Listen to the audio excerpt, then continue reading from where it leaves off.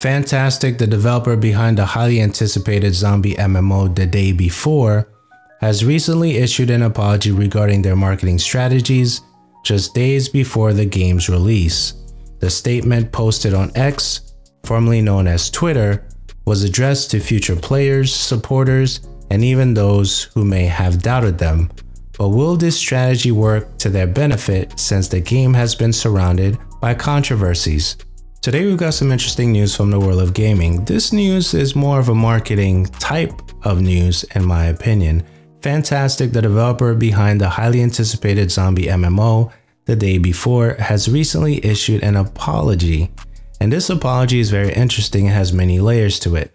And one of the things that we'll do in this video is analyze some of the things that they said in the post on X, as well as pull the lessons from this marketing strategy. So essentially, they expressed their gratitude to the community saying, "We made this game for you too. We accept any kind of criticism and don't hold a grudge against you." Now, why would you hold a grudge against the community that's going to be taking the time to play your game? It's one of the things that happen any product that you release to the world. There's going to be a level of criticism with that particular product. So I think that this statement, although it's meant to have a positive sentiment heading into the game's launch, it may not necessarily benefit them in the long run. So the developer continues and says they acknowledge shortcomings in their marketing efforts, stating, "Please forgive us for not doing the best marketing and teasers. We learn something new and improve ourselves every single day." And now that goes for any company that's going to release a product on the market. You know, you test out the things that you can test out ahead of time with research and development.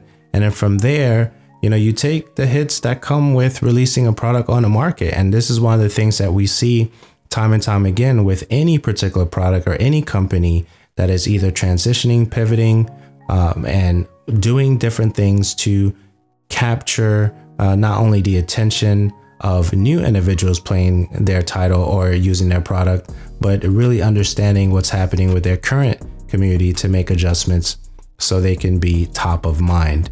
So Fantastic went on to dispel accusation or accusations, is saying, "Please don't accuse us of scamming. That's not true. We didn't take a penny from anyone. Please don't accuse us of asset flip. That's not true also. Our team worked day and night for 5 years to make our dream game a reality." Now, the fact that I'm spending time understanding what's happening with this is the first time I've heard of this game, I think ever, right? So this strategy is interesting because it's putting the game top of mind for a lot of individuals who probably didn't know the game even existed, which is extremely interesting, right? And I think that that might serve them, right?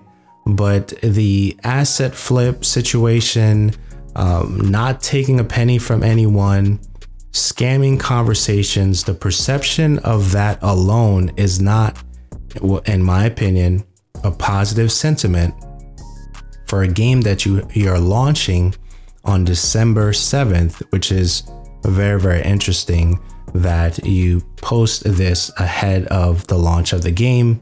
And this is the advertisement that we see before individuals consider checking out the title or playing the title. Now, granted, the game may be phenomenal. You know, it reminds me of a lot of games that I've played in the past or still play, you know, on and off, like Division 2 and things of that nature. But this statement ahead of that is, ahead of launch, is very interesting to me in a lot of ways. So the statement, though, it aims to set the record straight ahead of the day before's release, right? Which is what we're talking about right now. So this video is going to be released on the day of the title releasing, right? So some of the controversies, though, we have to address the elephant in the room. So The Day Before's development journey has been filled with controversy, right? Including delays, criticism about unpaid volunteers, and even a bizarre trademark dispute that led the game being temporarily removed from Steam. Now, those type of things are not necessarily positive when you're trying to make sure that the game or the product that you're putting out in the world is going to start off on some great legs heading forward to how people are going to perceive that particular title, right? Now, despite all these challenges, Fantastic remains optimistic and is excited to finally share their hard work with the gaming community. And I'm sure that there's going to be a lot of individuals interested in what this experience is going to be about, you know, as they get ready for it to be on Steam and, you know, paid at $39. But one of the things I wanted to do in this particular video is really talk about some lessons that we can take away from this particular situation. Okay, they post a post on X apologizing and addressing different individuals, potential supporters and things of that nature about their title that they're releasing on December 7th. Now, lesson number one is communication is extremely important. So now we have to give Fantastic credit because of the open letter. It shows the importance of addressing concerns and being transparent with their audience. We do see that. But the thing is, there's positive and negative sentiments that are attached to this particular announcement that may not necessarily fare good in their favor in the future. Okay, so lesson number two, we have resilience here, and it may pay off for them. Okay, despite facing various setbacks, Fantastic, they did persevere and is now on the brink of releasing their dream game. Okay, now I'm sure with games like this, especially in the world that we're in today, with patches and different things that we may get, we're going to see this game progress, hopefully for the better. So I'm going to stay hopeful, right? I haven't checked it out. You know, they haven't sent me any, you know, review copy or any units or anything like that.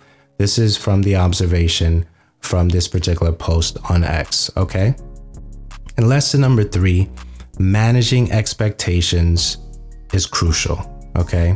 Setting realistic expectations and being clear about your product can help avoid misunderstandings and potential backlash. Now, we don't know exactly what the future holds for this title the day before.